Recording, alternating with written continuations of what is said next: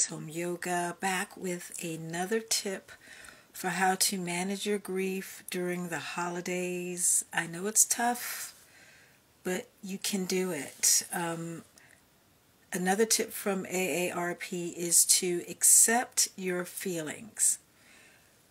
Everyone has their own path in grief and mourning. You may try to avoid your feelings, your sad feelings. Like me, you may be bathed in tears. Some feel bad that they're not up to enjoying a holiday. Others feel guilty because they are feeling joy during the holidays. And you may cycle through these feelings each day. Maybe one day, not the next, but that might be something that you experience. But what's important is to accept whatever feelings you are experiencing, as well as the inevitable ups and downs. You may feel peaceful one moment and gut-wrenchingly sad the next moment. I know I have. All emotions are okay.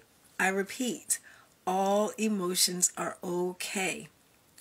If you stay in tune with your needs, you'll know how to get through the holidays without judging yourself or others. Compassionate feelings for yourself and others is key. If you like more tips, I'll leave my link to a weekly support newsletter. And if you like to work one-on-one for grief management through mindfulness and yoga, it helped me. I'd be honored to help you.